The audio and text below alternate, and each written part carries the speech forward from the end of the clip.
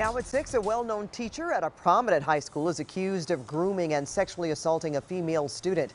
Good evening, everyone. I'm Pat Harvey. Now, a lawsuit has been filed against LA Unified and the teacher at Hamilton High School in Palms.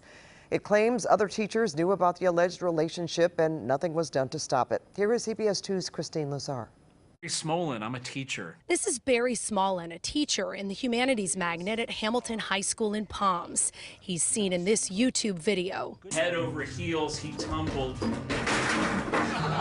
A lawsuit filed on Tuesday contends more than a decade ago, Smolin's inappropriate relationship with the plaintiff was the worst kept secret at Hamilton.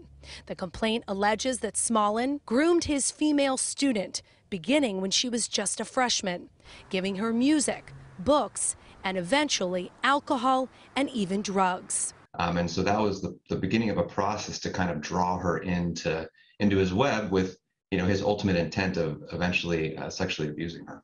The plaintiff, who is referred to as Jane Doe, is 29 years old now. The complaint alleges in the 2009 and 2010 school year, when the plaintiff was a 17-year-old senior, the relationship turned physical. Most concerning is that it took place in his classroom.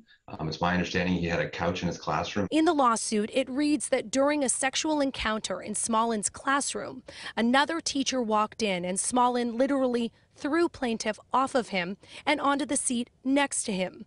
The complaint contends that a second teacher at Hamilton was aware of this sexual relationship as well. That's something that should have been reported. That's something that should have been passed along to administration, to law enforcement. The LAPD was eventually contacted by a friend of the plaintiff, according to the plaintiff's attorney. He says detectives interviewed both the plaintiff and Smolin at Hamilton High. It's unclear what became of the investigation.